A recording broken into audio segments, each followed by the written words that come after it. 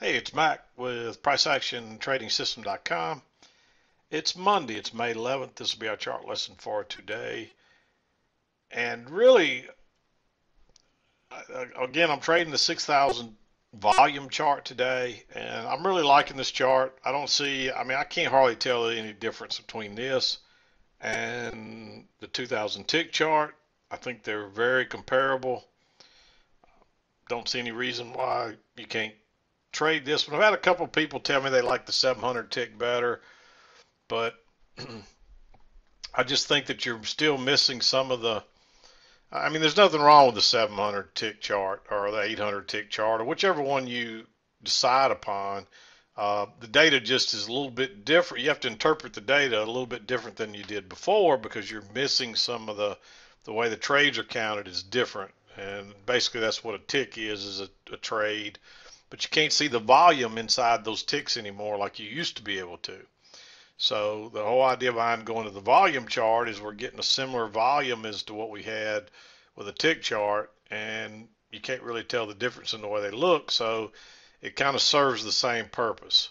And so for now, I'm sticking with the 6,000 tick chart. One other thing I want to answer before I go to the lesson, I get this question over and over about the 21 EMA. That doesn't matter if you're trading a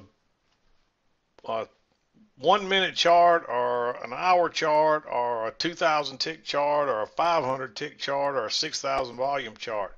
We always use the 21 EMA.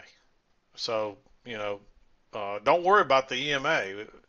The rules don't change on that. If they had, I would have already told you something. So just use the 21 EMA. Don't worry about it.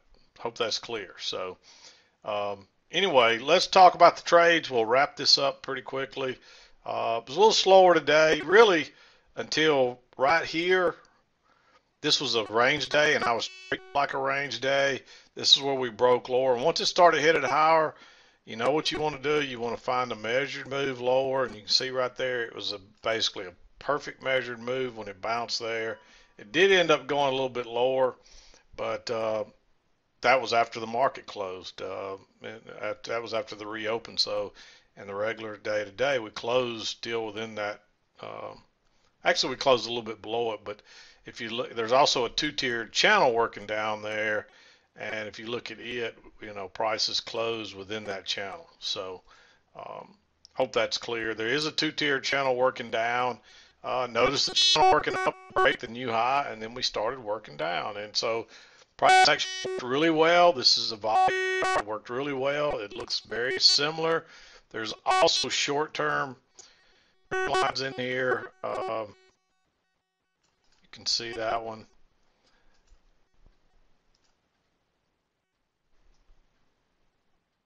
You can see that one. You see we're moving up, the break, the new high. You're moving down, the break, the new low. Then you're moving up. You get a break, new high. And so they're there just like usual. Everything's working really good, really well. I'm really pleased with this chart. I don't see any reason why you can't have the same success. And you notice this when you're working down, you get the close outside and move to a new low. Maybe this last one, but it didn't matter. This is after 2 o'clock. You got the break of this one, and it tried to go higher and it went lower. But this is after 2 o'clock, so it doesn't even matter. But anyway, let's talk about the trades. Let me back out just a little more where it's easier to see. Talk about the trades, and not as many today, but still a good trading day. You really, if you saw these first few moves here, you could be done before 9 o'clock today, 10 o'clock, especially if you caught this one.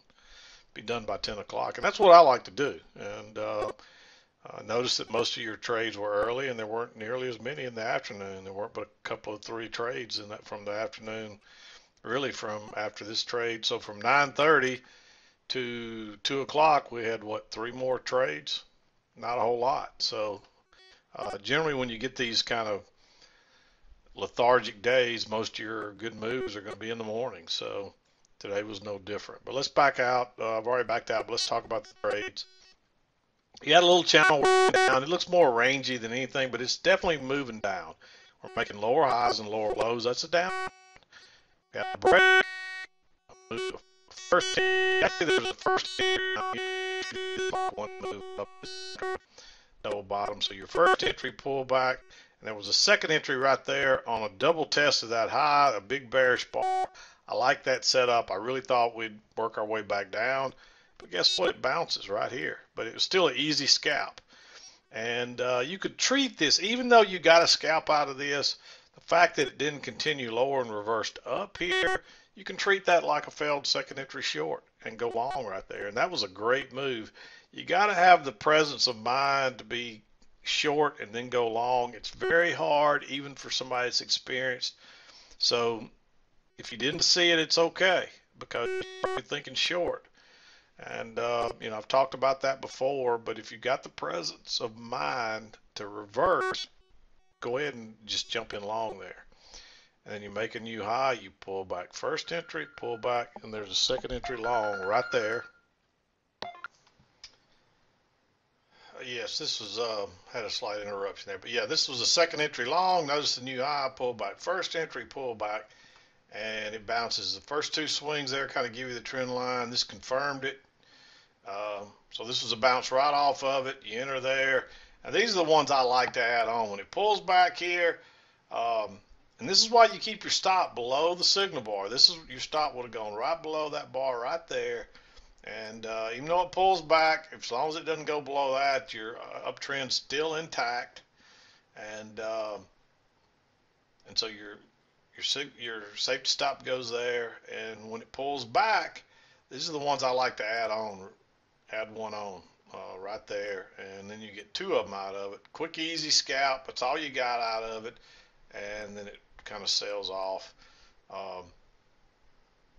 Notice that we made that new high. It broke above the overnight high right there and failed. It's tempting to go short right there, but not right into that trend line because you don't know how far it's going to go this way. But when it reverses and turns up here, I like going long right above that. Notice the new high, pull back first entry, pull back second entry. You're looking for prices to test this high. You might have used a limit order here, but I just put a stop right there.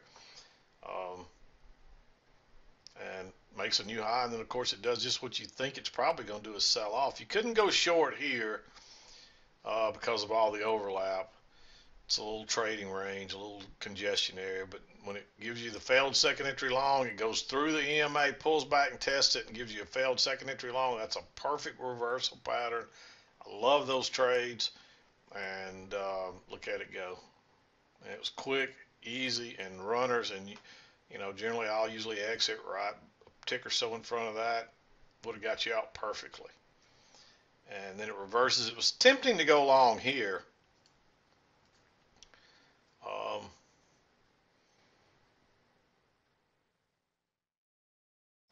It looks like there's a trend channel there, but it doesn't fit well on the other side. So if you draw it right properly over here,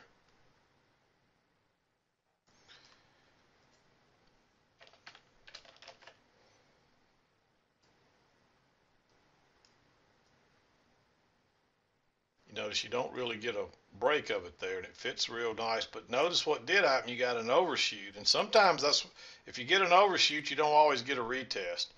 But you probably didn't get a retest here either because it just came off the lows of the range, and more people are paying attention to that.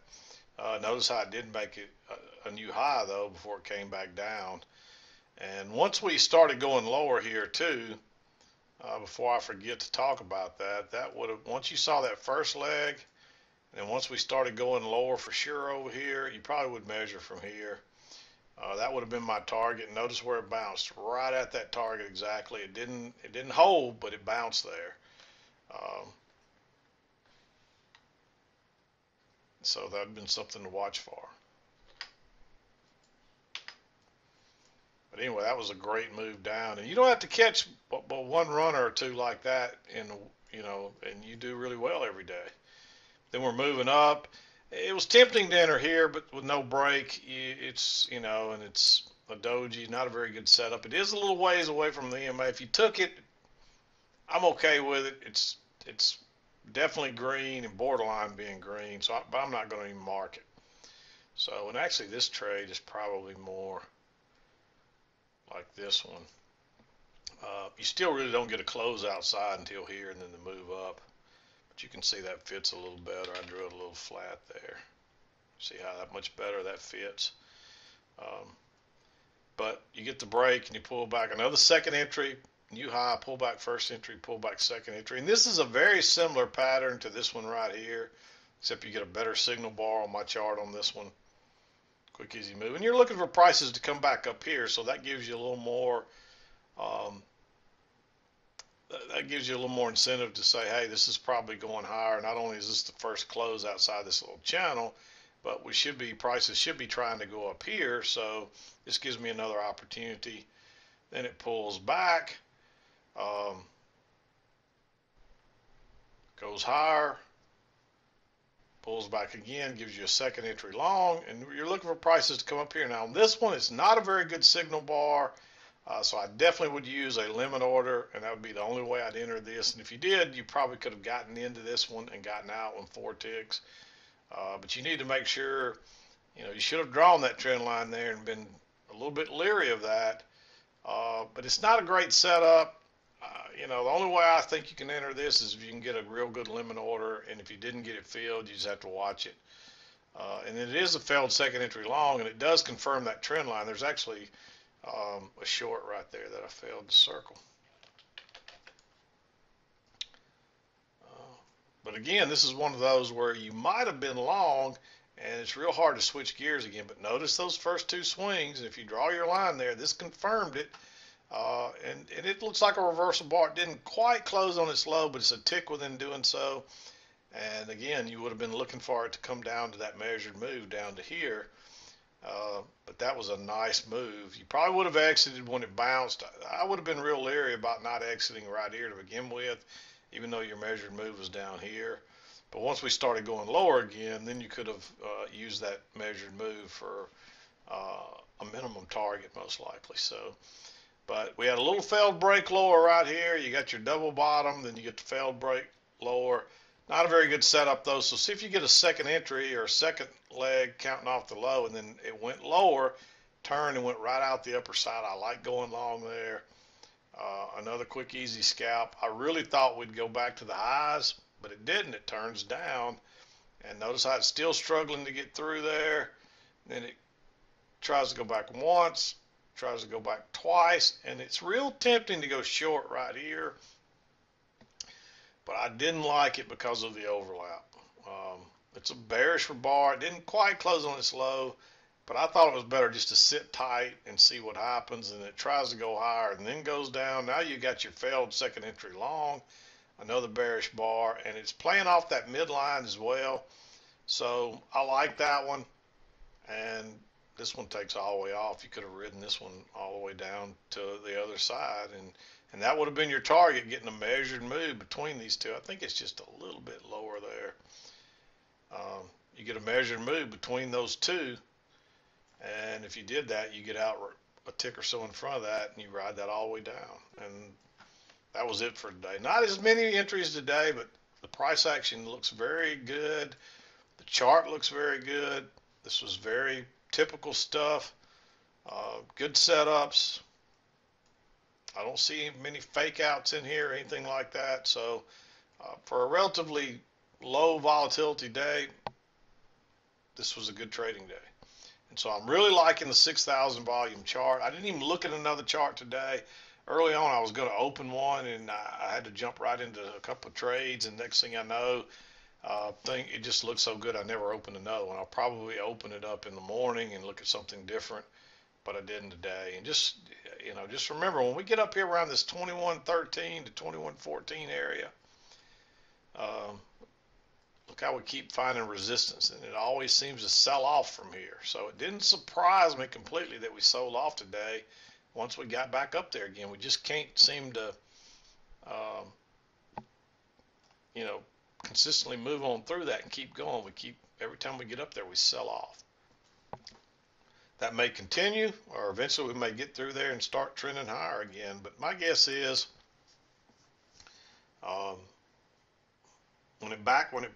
when it corrects enough, people perceive it as a value. But once it gets back up here, people perceive the market is oversold still.